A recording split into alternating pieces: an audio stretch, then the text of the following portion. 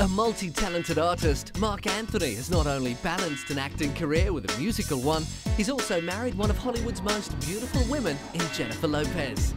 Generally easygoing and fixated on his popular career, just don't ask him about his personal life. Well, I don't talk about my marriage or my relationships in any way, shape or form.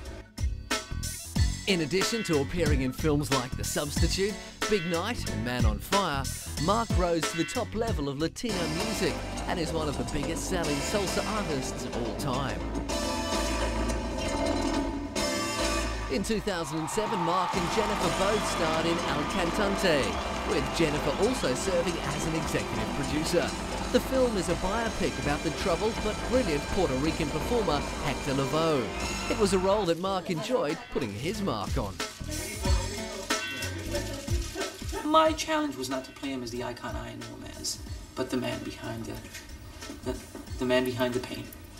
And I drew on my experience as an artist. I knew what they say in the media, and I knew what that day was like.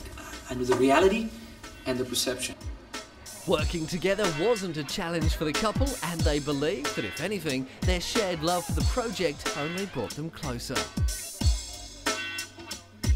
The film debuted at the 2006 Toronto Film Festival, an honour Mark said felt very surreal but very rewarding. Just a little surreal.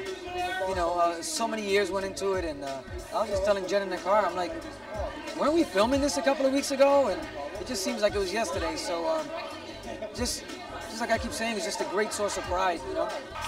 Since his high-profile marriage, Mark Anthony has become a celebrity powerhouse.